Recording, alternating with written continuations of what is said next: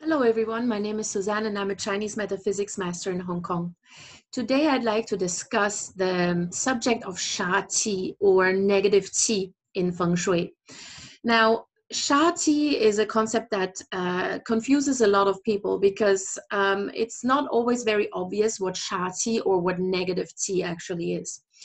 Negative Qi is emitted by features, mostly external features, that are unpleasant or menacing. Yeah, we call them merciless very often in the Feng Shui terminology, but they're generally features that have sharp edges, are somehow protruding, are very pointy, or just direct wind at our property. Now, typical Sha Qi features are the windmills that you see in the back of this picture in my background, or also electrical pylons, for example. And then just negative features such as, let's say, electrical plants, power plants, nuclear power plants, sewage plants. Yeah, these are very, very obvious negative features.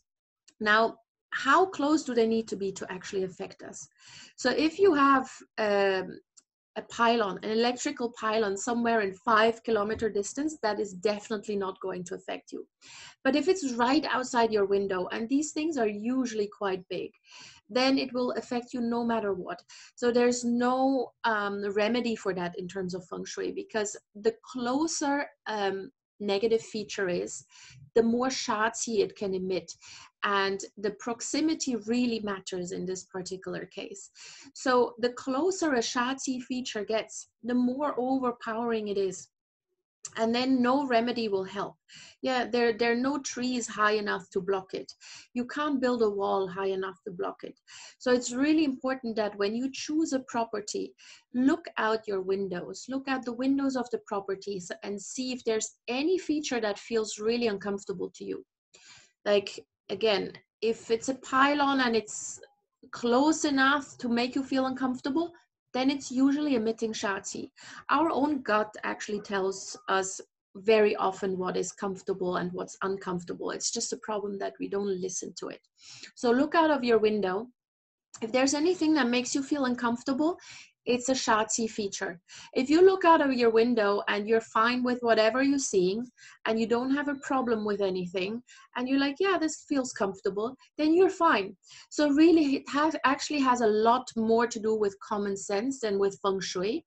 But Sha Qi in and of itself means negative Qi, and once you detect a Sha Qi feature, it is actually important to somehow block it and protect yourself from it. You can do that in a landed property fairly easily by planting trees, by building a wall or some sort of obstruction to block it. When it comes to apartment buildings, it's a bit more tricky, and you may want to have to change rooms in order to avoid performing an important activity from a room that is affected by Sha Qi, or you may just have to use curtains and draw them, keep them drawn the entire time. So whatever is most practical. There are other solutions as well, but those depend on the circumstances. So I hope this answered some of the questions regarding Sha Qi. If you have further questions, my contact details are below in the notes, so don't be shy and get in touch.